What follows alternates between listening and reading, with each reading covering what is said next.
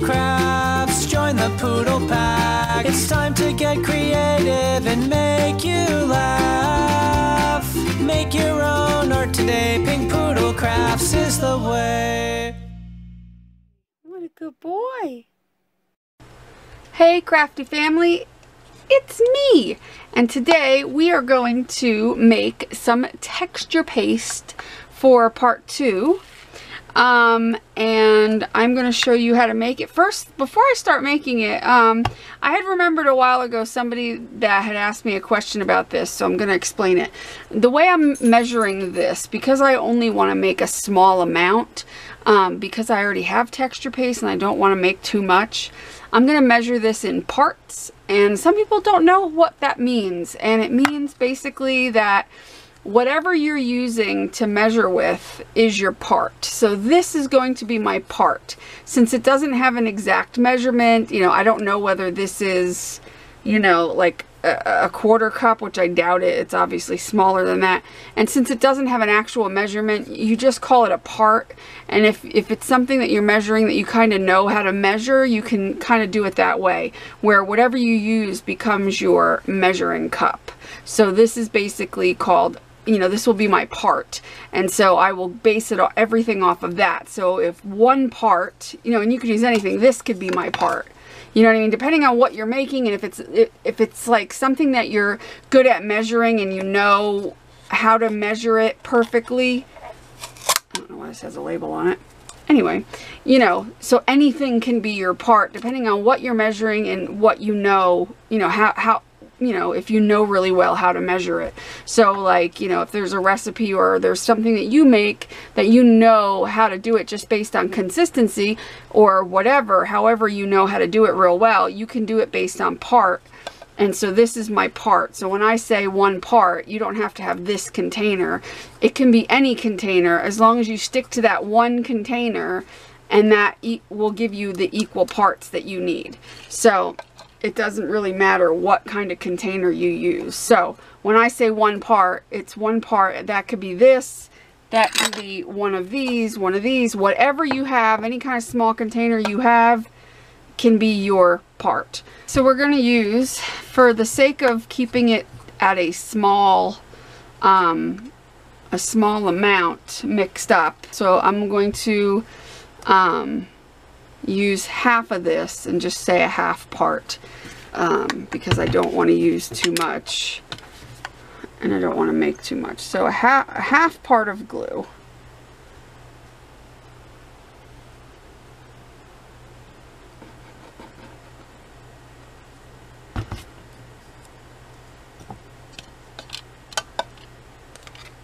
I'm going to mix that in to a cup.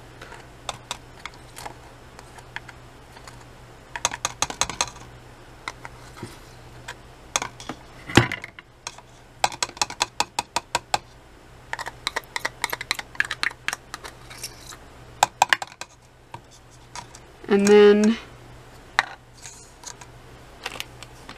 since that was half the cup, now I'm going to use quarter of the cup of water. So just a little bit of water.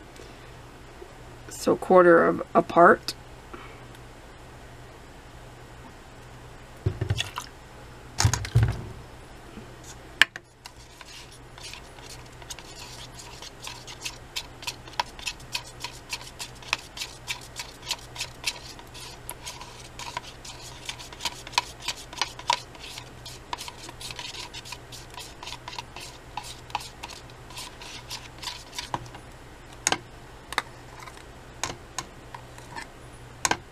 Trying to get all the glue out of here.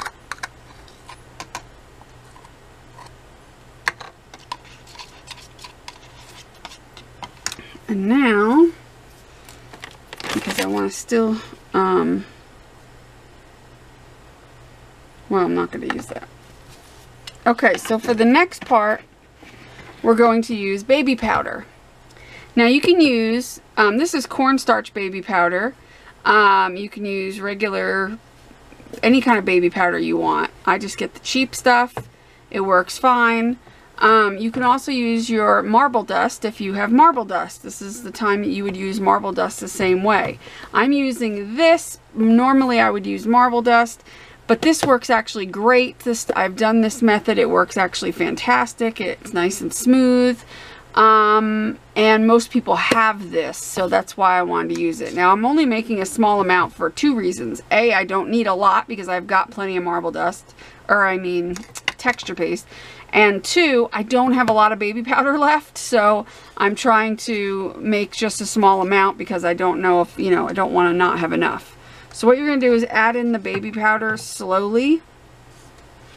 And this is where you're kind of going to eyeball the recipe a little bit, because you're going to just slowly add it in until it looks like texture paste, basically. This is why there's no real recipe for this part. You just add it in until it gets pasty. I mean, that's really pretty much it. A little glue, a little water, and a little baby powder. And you just mix it up real well before you add any more, because it's easier to add more than it is to take out. But then again, if you do add too much, add a little more glue and a little more water and just play with the recipe. It doesn't have to be exact. It really doesn't. It'll work just fine. See, this is still very like pancake batter, and it needs to be more of a paste. So I'm obviously going to add more. You're going to end up using more than you think, but definitely you want to put it in slowly.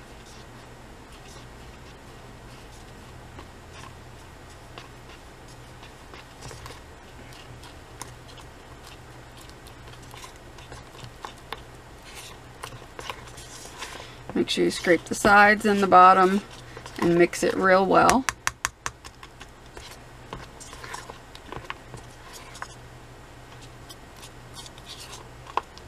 And again, it's still not enough.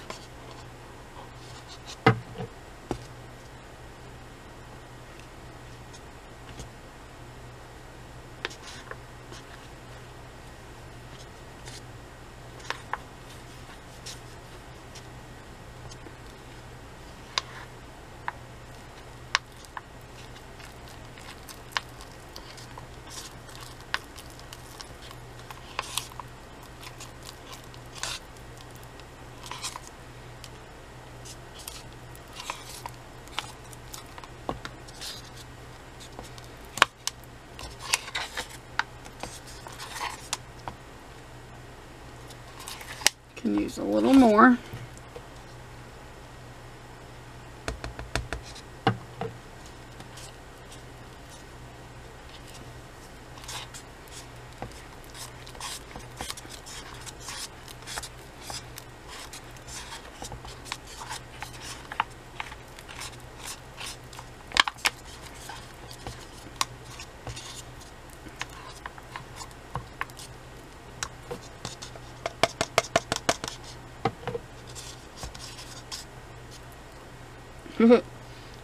After a while, the baby powder starts to poof out a little bit as you're going.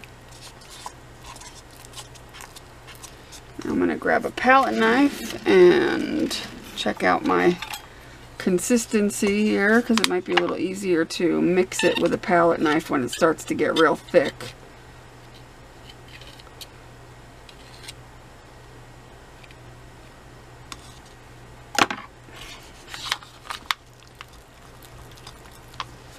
And you don't want to make it so thick that you can't spread it. As soon as it's just able to hold its shape, then you're good. Don't feel like, you know, don't feel like it's able to hold its shape on the palette knife. This should be pretty good. We can give it a try, because it's not going to feel like regular store-bought texture paste. It's going to be a little bit more runny than that, but as long as it does its job of, for example, here's a stencil. As long as it does its job of holding its shape, which we'll test it out and see.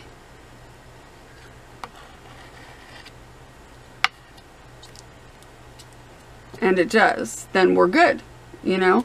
I don't need to add any more to that. That's actually perfect. And once, you know, you could test it out along the way, see how you like it, you know, and it'll hold its texture, just like, you know, gives you some good texture, then you're good to go. So that's all you need for your texture paste.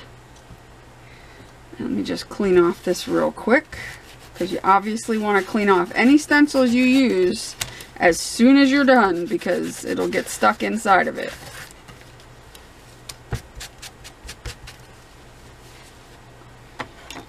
So now that we've got a good paste, you're good to go. Now you're going to want to put it into an airtight container of some sort. So you would want to take it and transport it into something that has a lid, which, you know, something that has a lid that you can seal it with. Now at this point also, if you wanted to take some and section it off, like I have some in here and then I have some here, and you can add things to it. Like for example, I have this like coarse sand. It's a vase filler stuff that I got from Target a long time ago. You could take some of this, even though this isn't sand. You could take sand or this. This is kind of a little bit coarser. You know what I mean? Like the granules are bigger. And you can add this in to this and mix it into the paste.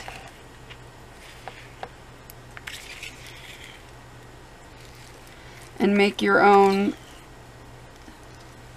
type of texture paste with it,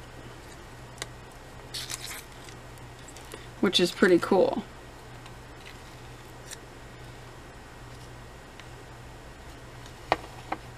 So for this,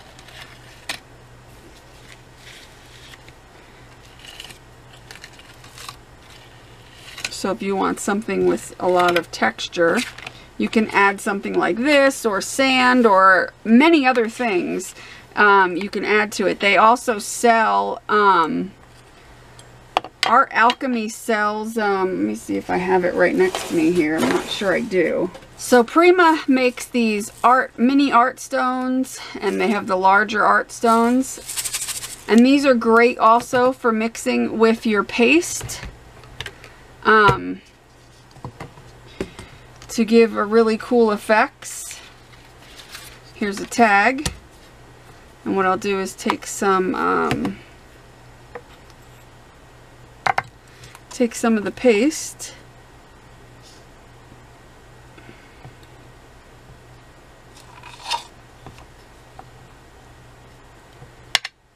And mix some of these art stones, which are very light and airy and kind of like a sand. And mix those in and show you what that looks like.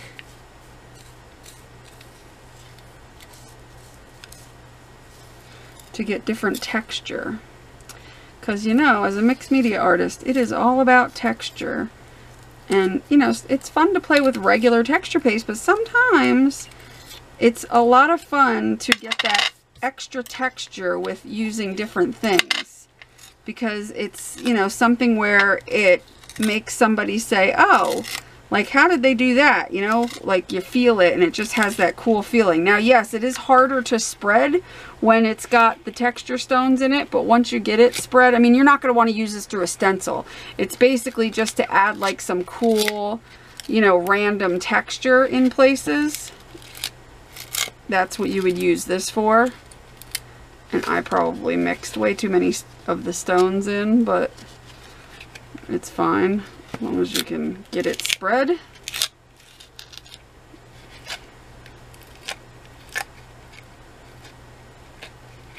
But you can add, like I said, I added too much in, but you can get some really cool, very thick texture. And of course, if it's going to be thick texture, it's going to take longer to dry. But you can get some cool looks that way.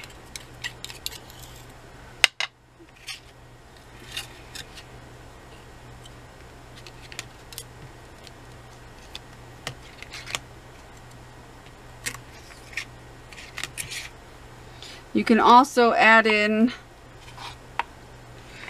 some more in, and try the larger, which I won't put as many in because that's hard to spread when there's a lot in there.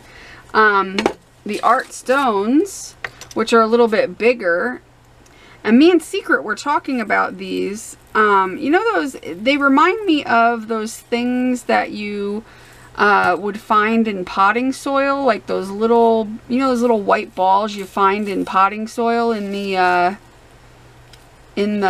garden section, like when you're getting potting soil. That's what those little white things remind me of, and I bet you could use them in your texture pastes. I don't see why not. And it would simulate the same thing. But again, you can add these little stones to give like a pebbled walkway look, like, you know what I mean? Like if you're making something and, you know what I mean? It would look really cool when it dries. It would give like a really cool kind of texture. So what I'm going to do is leave these to dry. And I'm even going to throw this one on here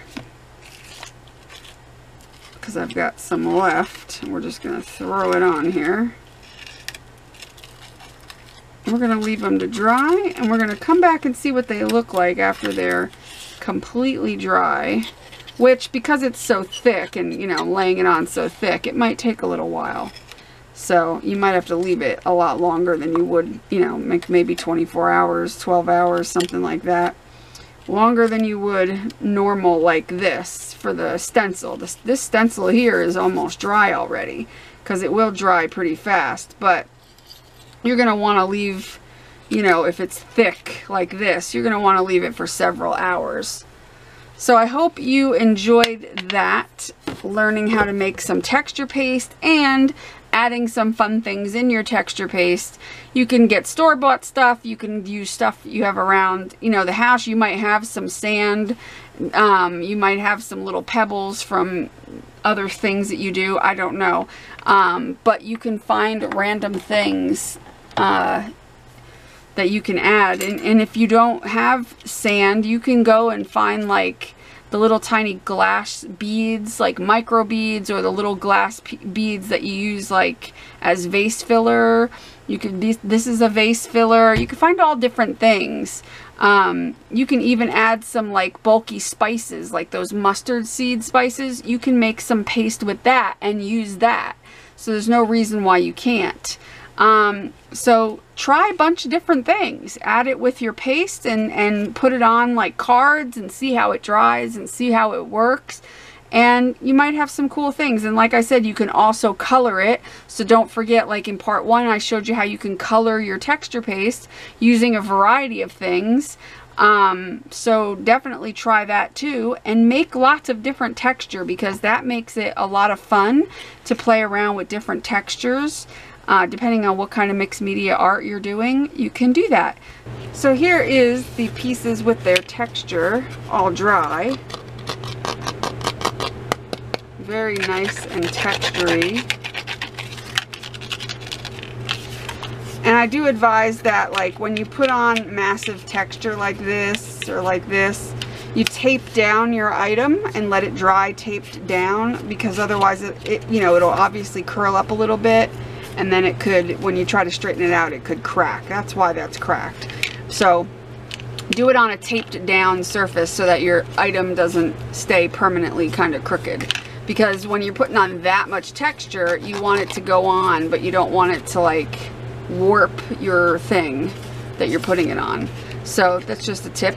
But it's really cool texture. It's definitely awesome, and I love feeling these different textures. And they're fun to use in, you know, small areas or doing it on large canvases. So it's just something to think about. Different ways to make texture. So I hope you'll give it a try, because it's a lot of fun. So thanks for watching, and I hope you'll give this video a thumbs up. And if you wouldn't mind subscribing to my channel, I would really appreciate it. And share this video on your social media. That would be awesome. I also have a Patreon set up, so if you're interested in supporting my channel and getting some monthly classes that I put together, that I'm going to put together live classes just for my Patreons. Follow the link below to my Patreon and check that out. And I hope you guys will have a great rest of your day. Make sure you do what you love and love what you do, and be nice to people. Talk to you later. Bye.